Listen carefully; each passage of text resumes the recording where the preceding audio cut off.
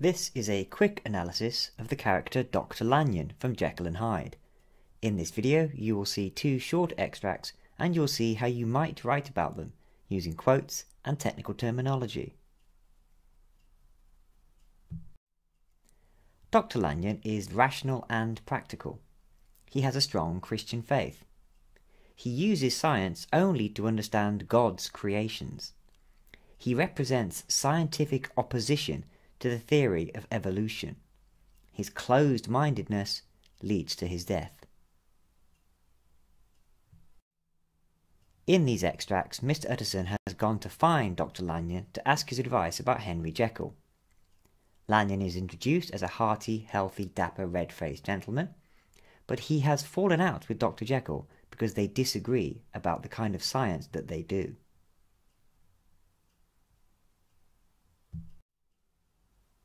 Lanyon, like Utterson, prides himself on his traditional values and Christian faith.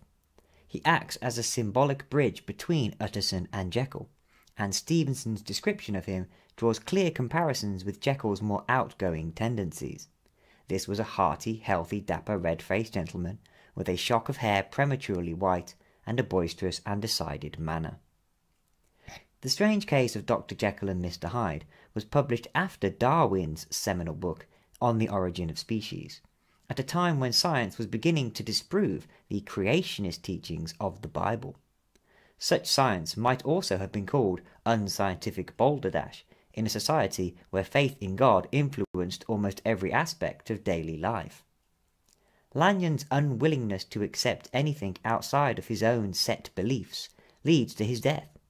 The shock of seeing Hyde transform into Jekyll is too much for him to bear. Stevenson uses Lanyon to warn the reader about the dangers of failing to embrace progress and change.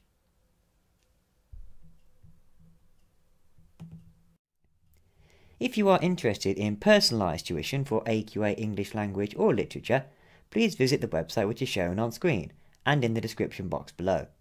Thanks for watching.